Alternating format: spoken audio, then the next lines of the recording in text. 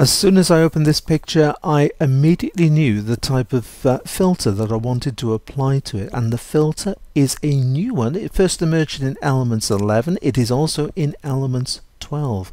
But before we apply that filter, it works better on a reduced size image. Let's go up to Image. We're going to come down to Resize. We're going to go to Image Size, which is going to open up this dialog box. This is the pixel dimension. Coming down, we have got the document size. This is showing the document size in inches, but of course you can change it to any of these, whichever one you're comfortable working with. The resolution, that is set to 300 pixels per inch. Now, because this document is, or because the image is actually a portrait image, in other words, it's on the height, I'm going to come up to the pixel height, going to swipe across. It was 3456, and I'm going to type in 2000, so we're going to reduce it down to 2000 pixels per inch. There's the original document size, 22.8. We're going to reduce it down to 7.63 as soon as I click on OK. Using Command 0, Control 0 to bring it back to fit on screen. Over to the Layers panel, using Command J, Control J, that's Command J, Control J to duplicate the background layer.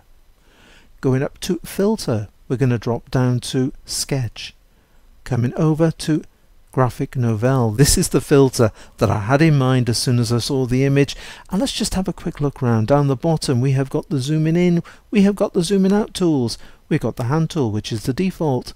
Click on this one, it'll take you into the 100%. Click on this one, it will take you back to fit in view. But there's more. With the hand tool selected, you can bring it up onto the image. If you right click, now these are all the various zoom options you have available to you.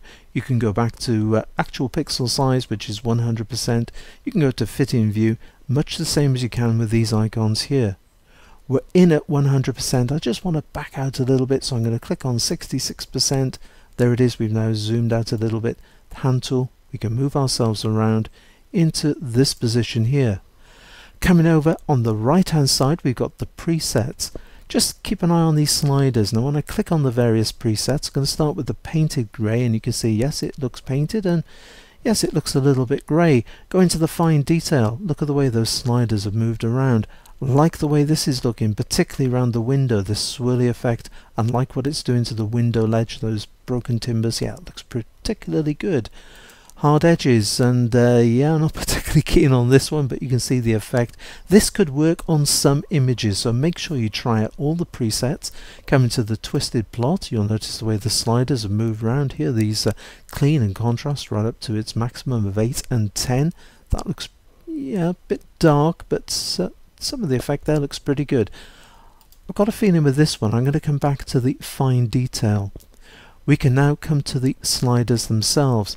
Just make a quick mental note of the number there, 3, because then you can come in, you can start yeah, it's a bit light, isn't it? Bringing it back the other way. If you go too far the other way, it becomes a bit dark. So I'm just going to back this up. Sometimes though, the slider gets just a little bit fiddly. If you come to the actual name there, darkness, you'll notice with all of these, as soon as you bring your cursor over them, you get a finger with the arrow going through it. You can now click down and you can move it around. That works really well. Just bring it up a little bit and just release it back where it was. Yeah, 3.27. Looks good. Right, clean look.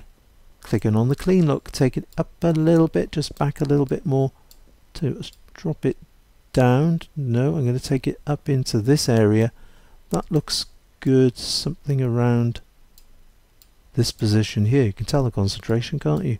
Just dropping it back a little bit more. Okay, let's come down to the contrast. As you take the contrast up, you make the image a lot darker. Drop it down, you make it quite a bit brighter. I'm going to bring it up into this area there. Perfect, not going to touch it anymore.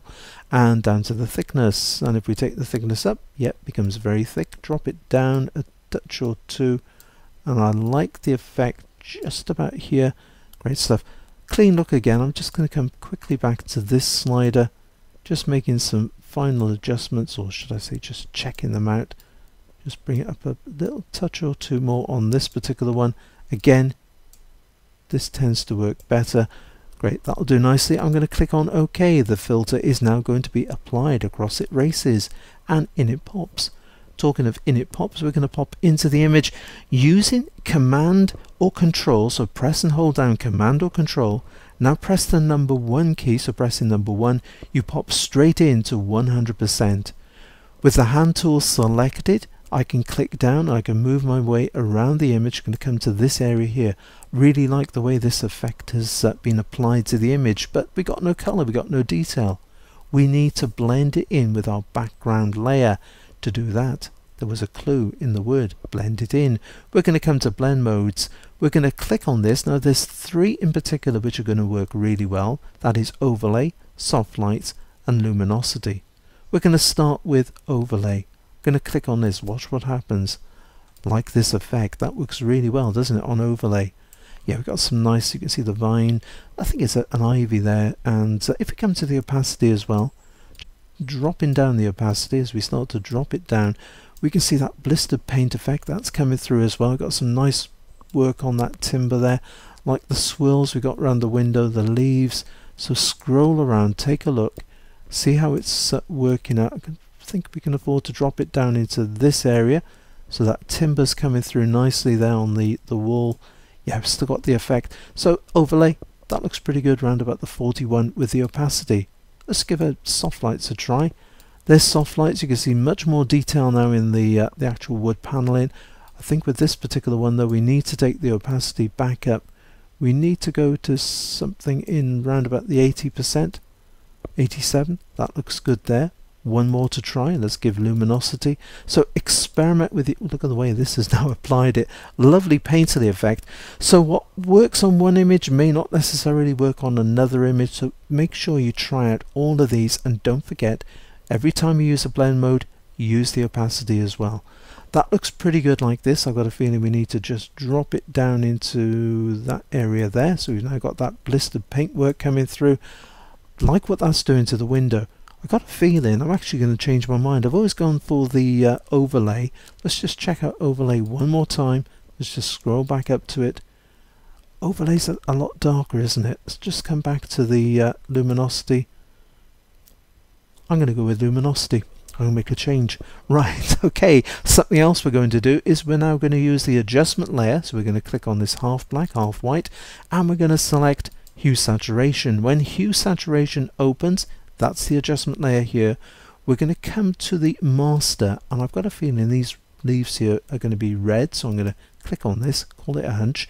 But going to red, we've now got the eyedropper tool. This will allow us to select the eyedropper tool and make sure we target the right color. So I'm just going to click in here, just look at the way this is shifted. That's the actual color we have targeted. Catching hold of the saturation slider, taking it down, that red has disappeared, bringing it back. There it is. We're going to increase it. We're going to take it up into an area which we don't usually go to. Well, I certainly don't, which is an extreme of plus 49. Okay, let's just zoom down. So I'm just going to use my scroll and down we pop.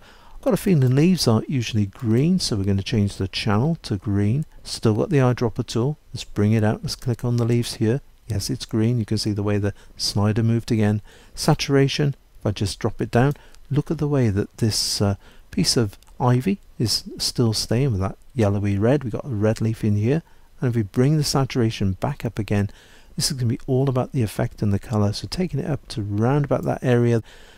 Don't leave hue out of the equation as well. You give hue a bit of a outing and move him around, and just take the saturation up a little bit more. You can see the way we can bring those leaves into different colors. Let's just take it up. You see very lime greeny. If we bring hue too far, I'm just going to take it back to where it was. I think it was -12.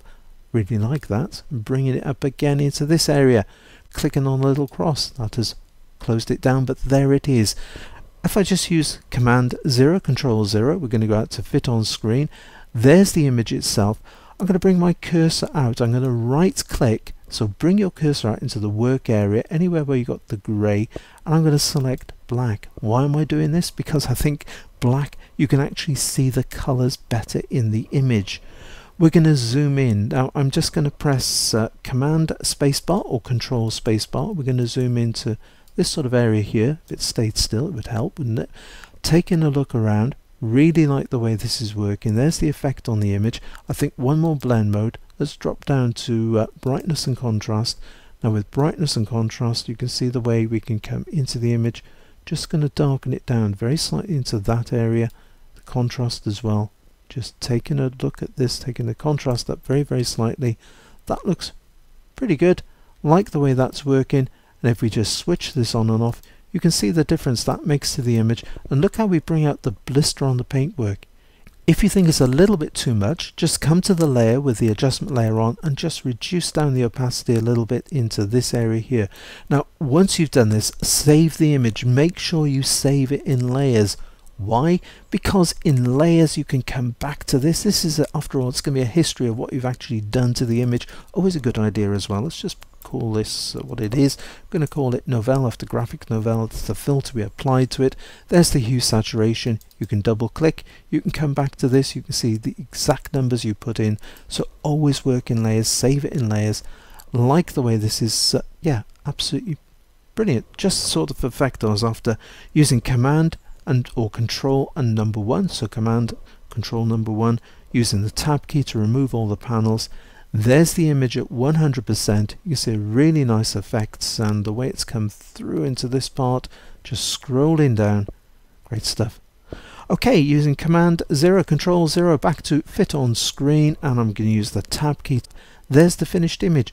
Go on, give it a try. I must be honest, the first time I saw this effect, it was one of the members on my website, Stuart I think it was, did some pictures of flowers. Absolutely stunning using this. As I say, very reminiscent of the oil paint effect in Photoshop, and that's, I forgot what it's called now. Yeah, that filter, I'll put the name on the screen I mentioned earlier. So go on, give it a try. But until the next time, it is happy imaging, and take care.